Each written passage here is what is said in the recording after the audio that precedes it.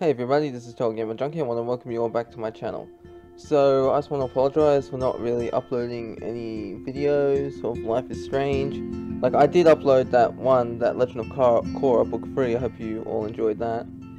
And then I heard there's a book 4 coming out, so I'll have to upload that as well. If any of you want me to just upload the books where there's no commentary, let me know in this video, in the comments.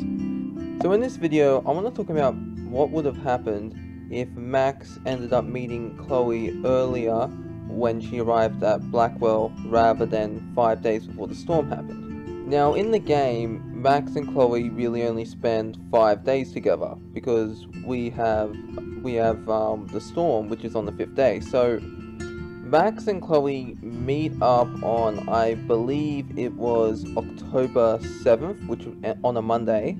And then the storm happens on October 11th, which is the Friday, the following day, or the following weekend of that week, you know what I mean? I'm already stuffing up this video. Yeah, so they really only got to spend 5 days together, so I thought it'd be interesting to make this video to see what would have happened if they had spent more time together, how the relationship have been affected, and what could have been some positive and negative things that may have happened. That's what this video is about. Now, if we read Max's journal, which I do enjoy reading, and I also like doing different playthroughs to see how the journal was affected. If you read the very first entry, I believe it is, because I'm pretty sure there's over 50 pages. I don't know the exact number, but I know there's over 50 pages. And on the page, one of them, I assume it may be the first page or something, I haven't read it in a while, Max leaves Seattle to go to Arcadia Bay to attend Blackwell on the 25th of August. And then we read later in the entry on September 2nd that Max mentions it's her first entry from her new dorm room the night before her first day at Blackwell. So so she leaves on the 25th, so we got 26, 27, 28, 29, 30, 31st, 1st, 2nd. So she spent 8 days there so far. Okay, now what if during that time of unpacking and before she starts going to Blackwell, what we're going to do is we're going to say in this scenario, before she starts Blackwell, she wants to see Chloe, because that's why she's here, because this version of Max that we're going for wanted to see Chloe like the game one did, only this time she actually went and see her, because for Max from the game, as you all know, she kept putting it off and saying I'll go some other time, but which is really, if you choose to sacrifice Chloe ending to save Arcadia Bay, I wonder what went through that other Max's head when she found that Chloe died. She probably felt like crap. You know what I mean? Because she kept putting it off. Now, one of the things that's actually interesting is in the Before the Storm game, you can find messages on the phone between Chloe and Max, and they're trying to talk, but, Max keeps getting busy, and there's even times in the messages you can read the dates. They're sometimes weeks or months after the previous messages that Max has sent. You know what I mean? So she could send a message, and 2 weeks or a month later she sent another one. You know what I mean? So I guess one factor you could say is the reason Max didn't visit Chloe in the game was because she felt guilty about not staying in contact with her, and it would be awkward, and I guess she didn't want to put herself through that.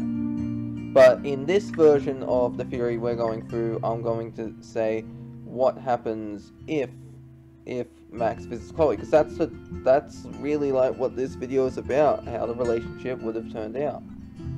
So I guess initially, I assume, this is just my speculation, because everybody writes their own fanfics about stuff, so this is just my interpretation of it. I do think that Chloe at first wouldn't really want anything to do with Max at the moment, you know what I mean? She's happy to see Max, but at the same time she's pissed that Max didn't keep in contact with her.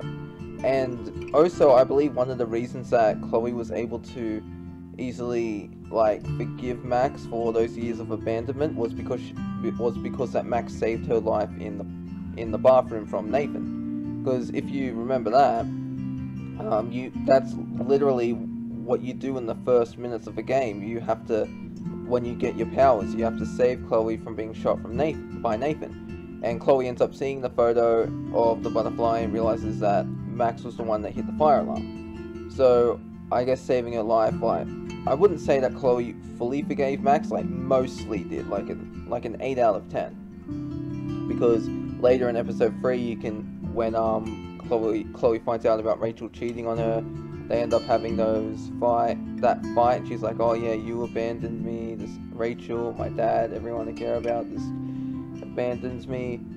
So I do think Max would have to work harder to salvage her relationship with Chloe and put it back to what it originally was. Now, like in the game, things would play out similar. So Chloe would show Max her hideout at the junkyard. They'd go up to the lighthouse and hang out. But I feel because they have more time together, I do think also Max would become more braver, because I've made a video about this before, about how they weigh each other out, you know what I mean? Like, Max helps Chloe to be more sensitive in that, you know, just she brings back the old Chloe, she helps bring her back out in the new Chloe, and Chloe helps bring out Max's braveness, you know, her assertiveness, because as the episodes progress, you see that Max is gets more and more confident, and I do think that this would happen, because as you know, like in the game, like there's Victoria and Courtney and Taylor, and they're just harassing Max. So I do think that Max would have more of a backbone because of the time she spent with Chloe. Like, if you remember episode 4, where you can just completely wreck Victoria in that conversation, and when you have to look for Nathan. So I do think it would be like that. She'd be standing up for herself more, and one of the things that's also interesting in the journal, whoops, sorry about that, just got a notification. So Max is writing in a journal. It's one of the very early entrances, and she mentions about going to a thrift store to build up a new wardrobe for herself, and she mentions maybe cutting her hair or getting a tat or some piercings. I do believe that Max in this scenario would go through some physical changes as well. Like, for example, Chloe could be like, maybe I could dye your hair or something. And I always pictured because I do believe this is one of the things that would happen. Max would start ending up acting a bit more like Chloe, you know, the blue-headed Chloe. Our Chloe, you know, our Bae, yes. I don't care what anyone says. It's Bae over Bae.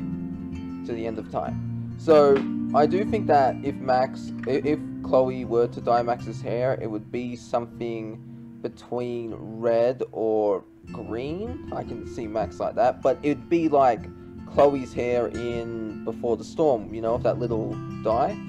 And I could also see Max getting a piercing, but only one, like maybe in her nostril.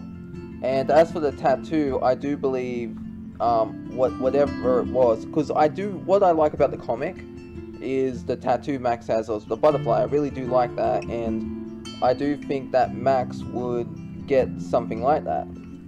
But I suppose it would depend. Like, if it was a game, I assume these choices would be optional. And the more Max, because Chloe kind of, like, I love Chloe, but she kind of guilt trips Max a little, you know what I mean? Which I don't blame her, because Max has a lot to make up for going AWOL on Chloe for 5 years.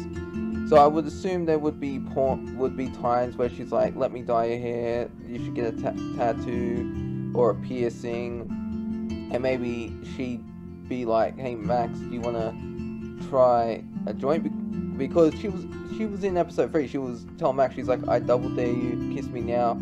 she's like, you need to stop being afraid of things. So I do think at one point she would offer Max a joint and be like, hey, you should try this, and Max can have the option to try it or not. And maybe Max gets addicted to pot or something, and you know, that's that kind of negative there. And I wouldn't say that Max starts skipping class, but I guess from her time hanging out with Chloe, her grades, because she's only been there for a month, so in like a month really doesn't affect you. It depends like if you go full downhill, but I don't see Max doing that. I see her work suffering a little, but I don't see it completely being like this bombed, you know what I mean? So let's just say she gets A's in class. I assume that from the time hanging out with Chloe and that, she'd kind of not study as much. She'd still study, but not as she normally did, and those A's would go down to a B- area. And another thing that would be interesting is, let's just say she's hanging out with Chloe one time and she ends up running into someone from Blackwell, you know what I mean? And it could be anyone. It could be Warren, Alyssa, Brooke, Taylor, Victoria, Courtney, Nathan, like someone like that. And then if they saw Max with Chloe, then, you know, obviously I assume, because, you know, like, gossip's a bitch when you think about it. Like, I suppose not like Alyssa and Kaiten that would be gossiping about anything, but if it was someone from the Vortex Club that saw Max with her, then, because Chloe, you know, Chloe knows who, I mean, Victoria knows who Chloe is, Nathan knows who Chloe is, and so there would be like this just thing to be like, oh, how do you know her? And it's like, oh, you're probably trash like her too. And really, because one of the things I gotta say I'm disappointed with, like, one of the things that they took out of Life is Strange 1 was, when, this is right before you meet Chloe, it's in the parking lot, Max had the option to punch Nathan. I was like, why didn't you have that? Just leave it in there, except she scratched his face, which was pretty good. Like, she still stood up for herself, defended herself. I assume if someone was talking shit about her and Chloe, she would defend herself, but as you all know, since the Prescotts own Arcadia Bay, then if Max were to speak up, and then she'd get in trouble, because, you know, if you do mention about Nathan having the gun in the bathroom, you get a message from Sean Prescott, and he's like, I would, if you don't stop these malicious rumors or lies about my son, I'll be forced to take legal action. And honestly, you know, I hope he's suffering in the game, Sean Prescott, because whether Nathan is dead or whether he's in prison, you know what I mean? Just like, it's like F you and your family, you know. I hope the Prescotts get taken down like Arcadia Bay did. There's also something, I want to talk about this as well. It'd be interesting to see what David and Max's relationship was like. If you remember in the very first episode, when David enters Chloe's room, he's like, whose pot is this? That's if you manage to hide in the closet. If you're not in the closet, Chloe will say it's Max's pot, and Max can be like, yeah, it's mine. And if Max does take the blame, David goes on to say, I don't like drug addicts in my house, and he's like, you're not welcome here again. It'd be interesting to see how that would play out, because let's just say that Max is going through these changes with Chloe, where she's getting her hair dyed, her attitude's changing, you know, but that's like, but I don't see that fully happening in a month, but I do see Max going through some slight changes, but not like a fully complete change. And I guess at the point, like, she'd maybe start losing respect for David, because she's been around the house and she knows what he's like towards Chloe and that, and how they fight. So it'd be at a point where she wouldn't really care about him. And after seeing the way, because you have the choice to defend Kate from him when he's bullying her, so you can intervene and stop him from doing that.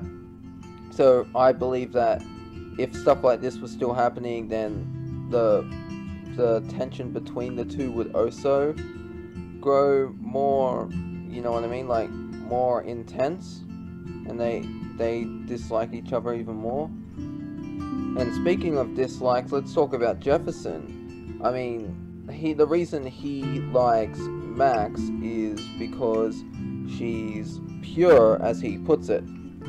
So if he sees Max getting piercings and dyeing her hair and tattoos, then he might not have an interest in her as one of his subjects, because as you all know, Jefferson's like if you look through the photos with Kate, like Kate in a sense is pure as well. Like he's not really interested in people like Victoria. I mean, there is a folder, but that's a difference. I don't believe Victoria is really pure for that matter. I think it has something else to do, because he mentions to Max that he's interested in capturing the essence between life and death, or whatever it was called, you know, just that in between, that grey area. So he drugs Victoria in one of the walkthroughs that you get, and he would take photos of her, but it wouldn't be because she's pure. It would be just because he's trying to capture that essence, you know. So anyways, like, that's really all I wanted to talk about in this video. If you have any other theories you want to discuss with me, let me know. So yeah, I've still got to get back in my groove. This one wasn't really research, I just did this one up. I did like a tiny bit of research maybe, but I was just going off theories and that. I got to get back in the game, I got to focus more, and when I do, I'll be able to make better videos. I plan to upload one now every day tomorrow. My next one, I'll let you all know, I plan to be doing a video about the Prescotts, more specifically Sean Prescott. So anyways, let me know what you think in the comments below. Do you think that Max would have had gone down a rebellious road like Chloe did if they had met earlier? What would have changed? How would it have affected the story? Let me know. This is TotalGamerJunkie, signing off.